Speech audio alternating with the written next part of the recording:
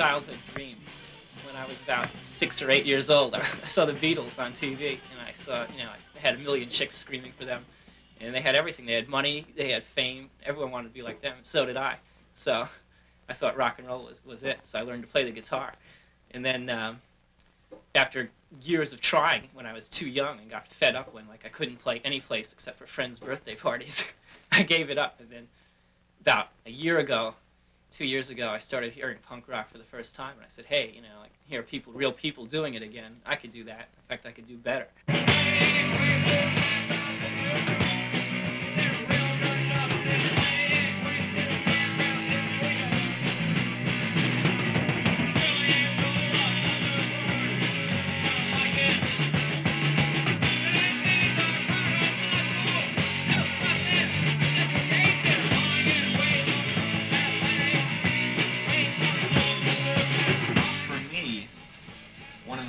Things about being a reactor is that I can literally do anything I want.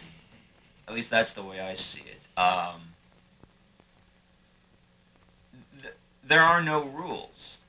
I feel comfortable sitting down doing something, you know, totally off the wall, like Julian stole a supercar. I don't feel like I have to conform to any set, you know, song concept or patterns or anything. It's exploration on the cheap. You can literally do anything with anything you want, and that in itself is pretty fun. People who are into punk are really not concerned with profits, more that they're concerned with music for music's sake, and a lot of people don't understand that. Punk will rule the world someday. It doesn't disappear altogether first.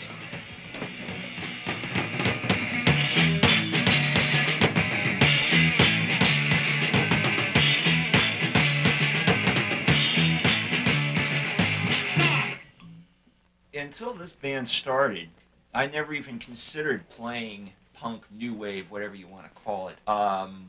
Mine was sort of a heavy metal upbringing. I was a big Blue Oyster Cult fan. That's where I thought it was. The Cult especially, because it was, you know, this hard rock, but at the same time there was a lot of intelligence, a lot of real humor to the lyrics and the whole concept. And when I first heard the Ramones, I thought, hey, this is like, you know, this is very stripped down, very goofed up heavy metal, and I think that's one reason I got into it as easily as I did. And then when I saw that I could do something with it myself, it just, you know, the horizons expanded.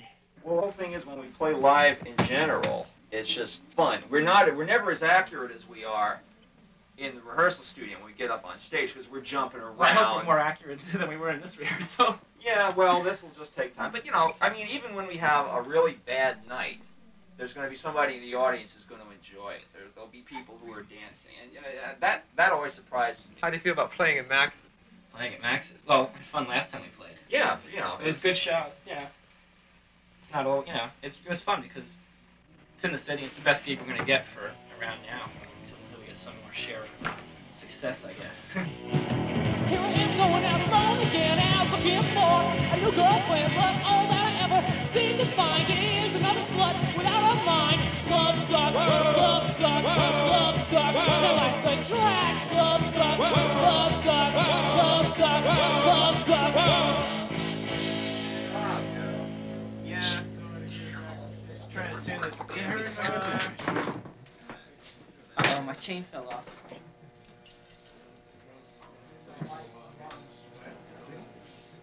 Need my chain going. You know, punk in New York is really great. It can be summed up in what word? one word, like, you know, listen What's very that carefully. word? Just go. Yes, this is a farewell gig. This is our last gig ever. Last gig. Last gig. Well, this is the last gig in that it's probably going to be our last gig as a trio. We've been going on as a three-piece for some time. And after this, Shep has got plans for expanding the band, adding other guitars, maybe adding some singers. Everything's kind of up in the air at this point. Basically, it's just a matter of finding something that'll really go over. Shit, I lost a button. Whoa. Hey, you guys, come on, you're on. Oh, okay, let's go. Let's go. Time to go down and play. Got all this film equipment out of the way. I don't believe I'm doing this. Where you guys go? Oh my God! The band hasn't gone off yet.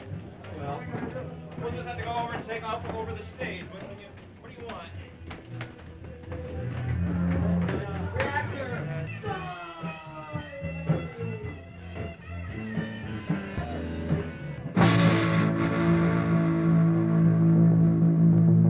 I got my neutrons, I got my protons, got my electrons, I got my shoes on, I'm hopped up when I'm around.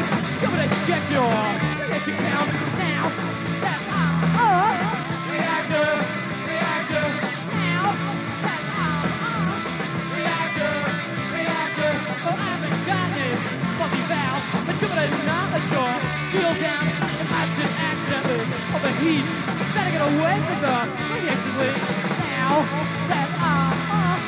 Reactor, reactor, now that I'm up. Reactor,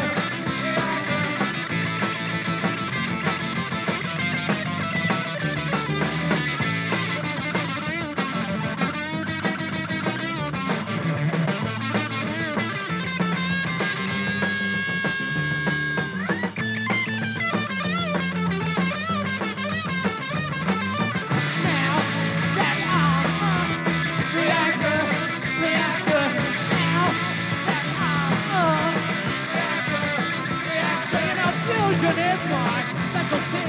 Every reactor that like me, you don't get out of here soon. You'll carry a mutant in your womb. Now that I'm up. Reactor, reactor. Now that I'm up. Reactor, reactor. Cosmo on the bass and he's a reactor, reactor. Wendy on my left. He's a reactor, reactor. Behind me is Sue. She's a reactor, reactor. There's Wendy in the red. She's a reactor, reactor. And Rosie, she's a reactor, reactor. And Mark on the drums, and he's a reactor, reactor. And Shepard, and we're the reactors, reactors.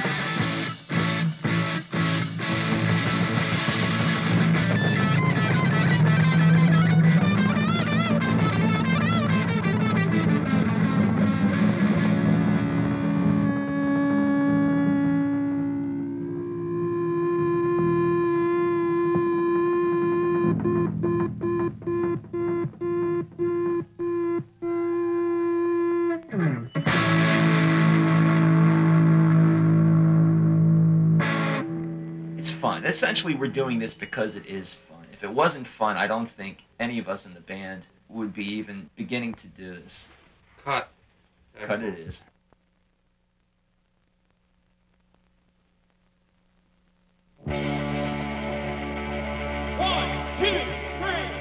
Hunger don't give a damn about Tehran, Afghanistan, or Uncle Sam.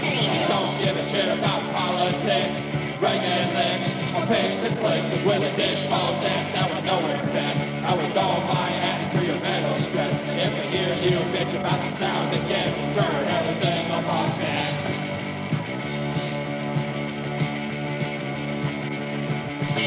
You better turn your amplifiers on before they turn on you.